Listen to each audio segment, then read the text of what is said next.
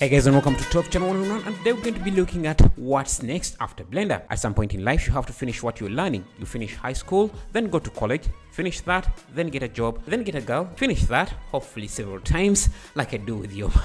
You get the point? This is true for Blender too. Learning Blender or using Blender should not be your life goal. There should always be a second step, what you will do after Blender. For example, my next step will be your mom.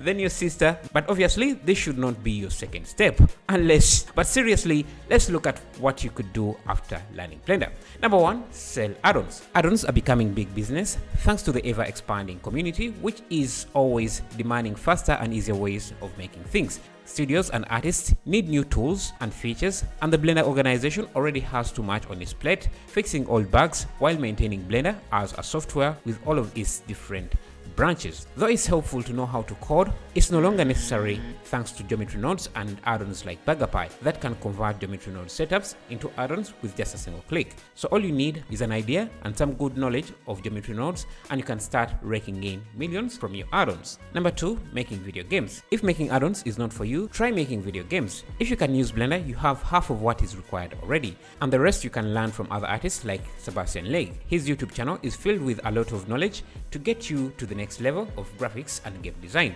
Some of his tutorials I will recommend everyone to watch regardless of what you want to do next include this video on how to make a packaged derivative game. He shows you how to make a whole planet with mountains, lakes, rivers and an atmosphere, explaining everything. It's not a step-by-step tutorial but a project overview breaking down different concepts and problem solving, which is both entertaining and educating at the same time. He also shows how to make different types of shaders like volumetric shaders, water shaders and a lot of other things that you may need in your game development journey or even your movie making or visual effects journey. Another game developer I would recommend is Thin Matrix. He also makes project breakdown videos, and because he makes his games using a game engine he made himself, you can learn a lot more about how games are rendered and what it takes to make your own game engine.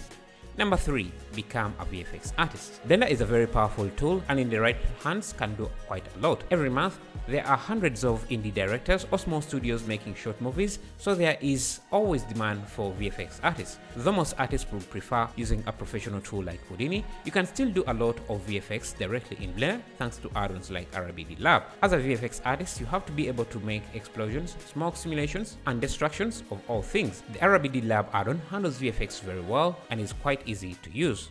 Number four, build a Blender marketplace. If you want to rake in millions of dollars, don't bother with add-ons, don't bother with game development, do one thing, make your own marketplace for Blender products. Sites like Blender Markets are blockers connecting artists who want tools to make their lives easier and artists who can make said tools. These sites take a cut each time a buyer buys anything like an add-on, a texture pack or models. If this sounds too easy, it's not.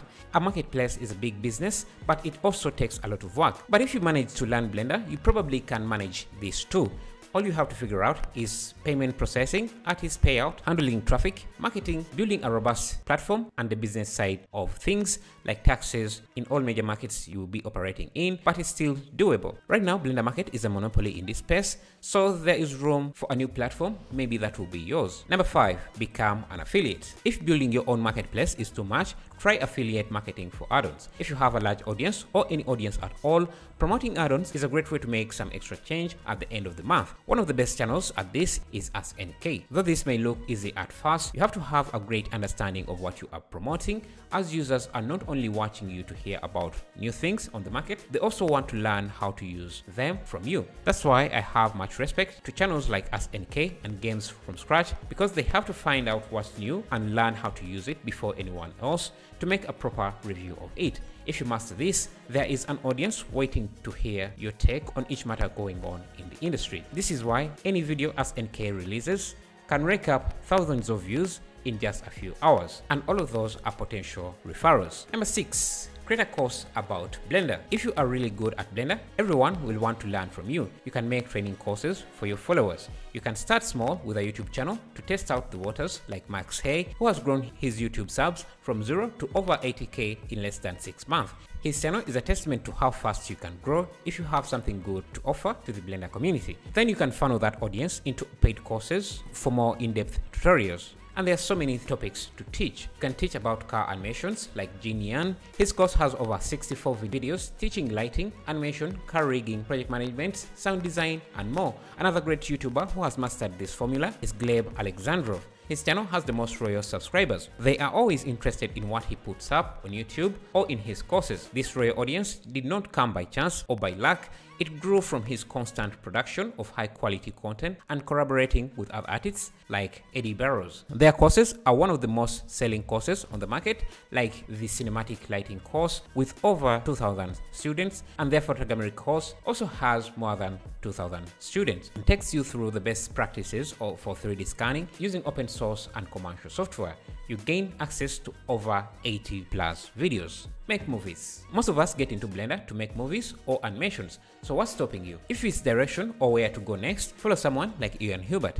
Did you know he directed Tears of Steel, a Blender short film that was released around Blender 2.5 launch? You don't get chances like that without something to show. You start by putting some work out there. If you want one day to direct a Blender movie, this is the formula. It's what Ian Hubert did, and it's what Colin Levy did. He directed Sintel, another Blender short movie. He also made Skywatch, which was also done in Blender. I think the quality of this movie was better than most Netflix series I've watched. Obviously, there's so many directions you can take, but the most important one is starting now. Thank you for watching. I'll see you in the next video.